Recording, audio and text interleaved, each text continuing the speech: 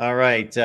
Texas huge in recruiting, of course. Matthew, I don't know if you prepared for this, so I don't want to put you on the spot, but at the same time, obviously, official visits, camps, all that business going on, tons of speculation about where guys are headed.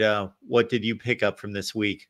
Yeah, so Michael Terry the third, number one athlete in the country. This is like the number one guy that visited this weekend.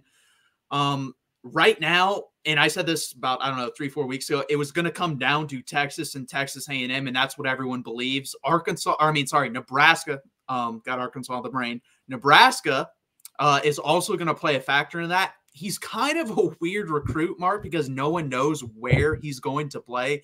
He's a 6'3", 215-pound kid. Texas seems to want him to play on the defensive side of the ball at like the linebacker position, defensive end type position, maybe offensive tight end, that if he really wants to play offense. A&M, I'm hearing, is wanting the same thing. Now, this is where it could get tricky because he wants to play offense. He does. That's been put out there. If Nebraska comes in and is offering similar NIL packages and is saying, hey, you can come be a wide receiver, which he wants to play, maybe he chooses Nebraska. But right now, I think they're third, and I think it's Texas and Texas A&M. But again, if this kid has a want and desire to play a certain position and Nebraska is willing to offer it, and it would kind of make sense that they are willing to do that with someone this talented, he could go there. But Texas is good running. Like I said, going forward, I think obviously people hear about Khalil Lockett, wide receiver, DeCorian Moore, wide receiver, Jamie French, wide receiver. 3 out of the top 4 wide receivers for the next year's class are all looking at Texas very heavily, and I would love to have them. But I don't want to get caught up in them too much because then we could be heading down the Tom Herman road. He never recruited quite that well at wide receiver, but he recruited pretty damn well at like wide receiver, cornerback positions. His issue was the trenches. And right now it's getting scary for next year's class and going forward of the offensive line position and the defensive line position. The one guy that I'm really excited and I want Texas to get on the offensive line position especially is Michael Fasusi. He went to Texas A&M this week, and I guess they crushed it. And that really worries me because if we do not land him right now, 6 out of the 10 offensive linemen are from the state of Texas in next year's class, but we really haven't made much headway with any of them other than him. We could get none of those guys, and that's just unacceptable. It really is. A couple years ago, we had the best offensive line class probably in the history of college football or high school recruiting going into college football, and those guys are getting older. Kelvin Banks is one of those guys who will probably not be here next year. Devon Campbell, another one of those guys starting at guard, he could go to the NFL too if he has a really good year. So then that class is moving out. You have to replenish that class 3 years later. And if that isn't getting replenished, we're going to run into the same issues that we had under Tom Herman. And the defensive line is even more worrisome.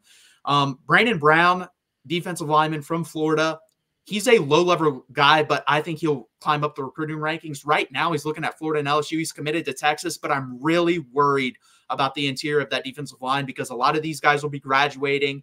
And also, we haven't been really recruiting that position very well, especially since Bo Davis left. So that worries me as well. But all in all, it's going to be a very, very busy June. I think they have something like 20 plus to 30 plus guys coming next weekend, including DeCorian Moore, who will finally get to Texas again.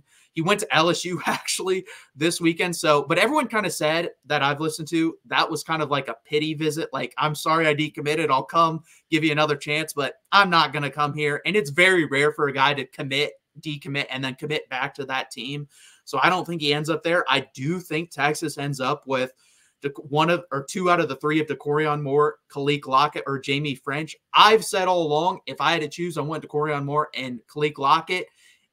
But I don't know. If I had to predict right now, I would say it's DeCorian Moore, Jamie French, Khalil Lockett. I've changed my mind. I had Khalil Lockett at one point at number 2 of most likely to come to Texas. Jamie French, I think it was funny at the On3 event about 2 weeks ago, mentioned a Lamborghini sponsorship. And what do you know? Texas has Lamborghinis all lined up. Obviously, they have a sponsorship. I believe Quinn Ewers had one. I know Bijan Robinson had one with the dealership there in Austin. So if that's your number one thing and you want to make as much money as possible and you want to come play in a great offense with Arch Manning, who will only enhance that NIL, I think Jamie French, and I believe he announces August 30th, I think there's a really good chance Texas gets him. If he gets all three of these wide receivers, Mark, we're talking about Arch Manning with this much talent in the wide receiver room, which I still think is going to be a good offensive line next year, just because you will still have some of that class from 3 years ago left over. It's probably 2 years ago that I'll be worried about. But if you have those guys, it's going to be really fun to watch in 2 years.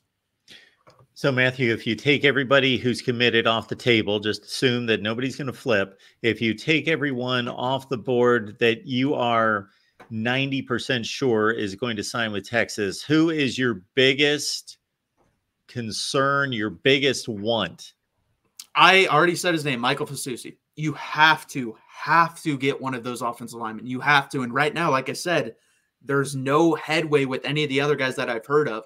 He's the one guy that is constantly being linked to Texas, and it only hurts, Mark. He's battling, like, if he's going to commit, it's going to either be to Oklahoma, Texas, or Texas A&M. So that's just added pressure. You cannot allow him to go to Texas A&M. You cannot allow him to go to Oklahoma.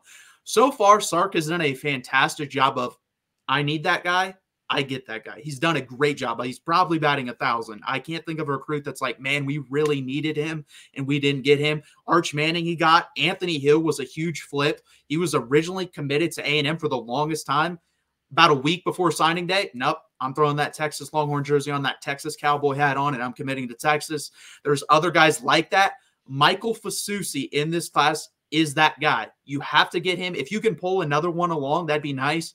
And I think that would help if you get someone like that. But you especially can't allow him to commit to Oklahoma and Texas A&M. It would kill honestly the offensive line recruiting that he's built up. And that's a position he's, like I said, done a really good job of.